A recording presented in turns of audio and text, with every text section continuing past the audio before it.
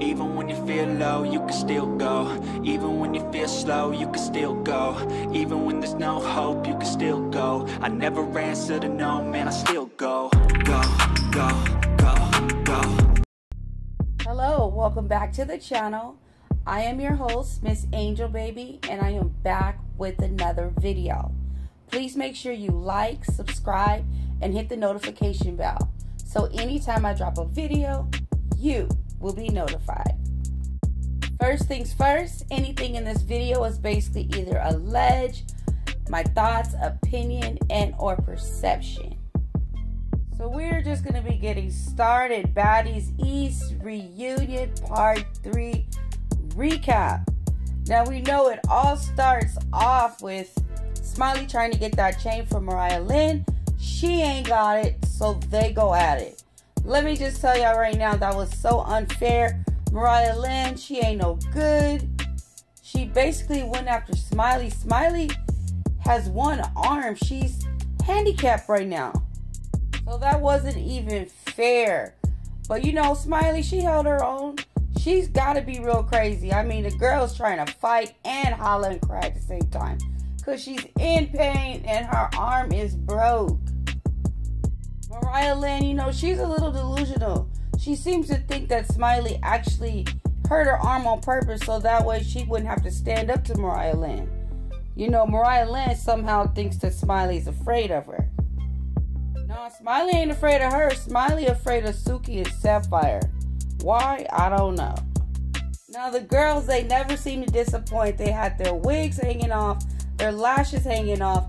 Even Nene was into it. At one point, she's like, these girls need some boxing gloves.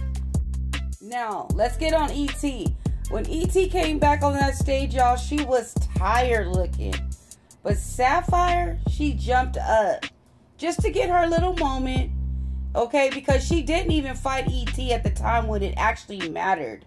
You know, when her best friend was basically getting double teamed by Rolly and E.T., she did nothing.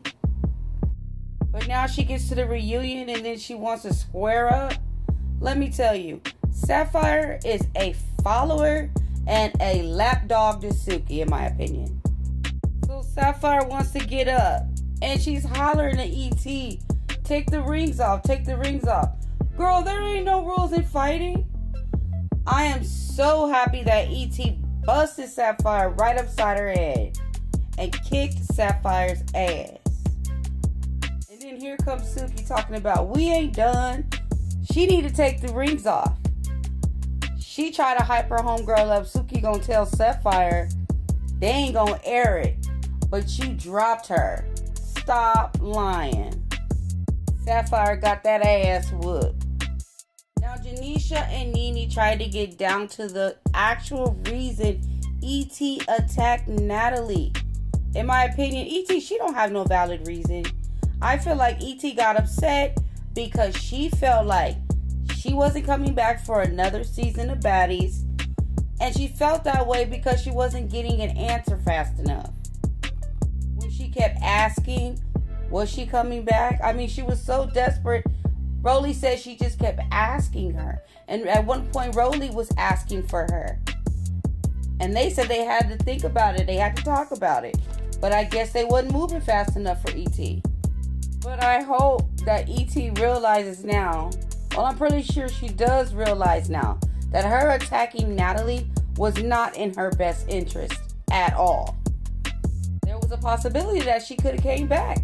Because according to Natalie, she actually kind of liked E.T. But hey, you live and you learn, right? Now, I'm not going to lie. The fighting is very entertaining. But I just wanted to hear them talk a little bit. Just a little bit. So I was very excited when E.T. explained what made her snap. According to E.T., if you want her to throw hands your way, all you got to do is just look at her funny. Look at her in a way that she doesn't like. And that is enough to make her fight you. Nene thought that was pretty crazy, which it is. That's like something from elementary school. And the more that E.T. did speak, that's when I just realized I feel like these girls probably should have just let a lot of this stuff go with ET, because it seems like she does have the mentality of a child. And you know, Rolly did say that a lot of her fans are children, and allegedly she does have this group chat with a lot of young children in there, and she's, you know, interacting with them like they're all the same age. So, you know, that right there is not normal behavior coming from a woman. A grown woman, that is, with 2 children of her own. But all in all, I guess it's official. The perception that I got was that when it came down to Biggie and this whole brother situation, and her saying that, you know, she had her brother come out and put hands on her, was not true. E.T. made a joke about it, and Biggie basically confronted her and told her she was lying, and she just laughed. And in my opinion, that's not cool of E.T., because there's women that are out here that are really getting the hell beat out of them by some men. E.T., she did admit that she got some screws loose. And I'm telling you, this girl, she do. Because she wanted to make sure that everybody was good on their fades. So Mariah Lynn hopped up, and it was so funny. E.T. just basically slid her out of the way. And at that point, that's when they did try to jump her. So now there's round 2 with Sapphire. Now Sapphire, she got binked up once again. Now I ain't gonna lie, Tasiki, she did beat up E.T. But E.T., she held her own. Now y'all, when it came to E.T. and Biggie squaring up, I hollered. Biggie lost her balance once again. Biggie cannot stand up and fight straight to save her life. But Biggie, she just needed to let that whole thing go. Because Biggie, she's afraid of E.T. I don't care what nobody says. She said it like 1,000 times to try to convince herself.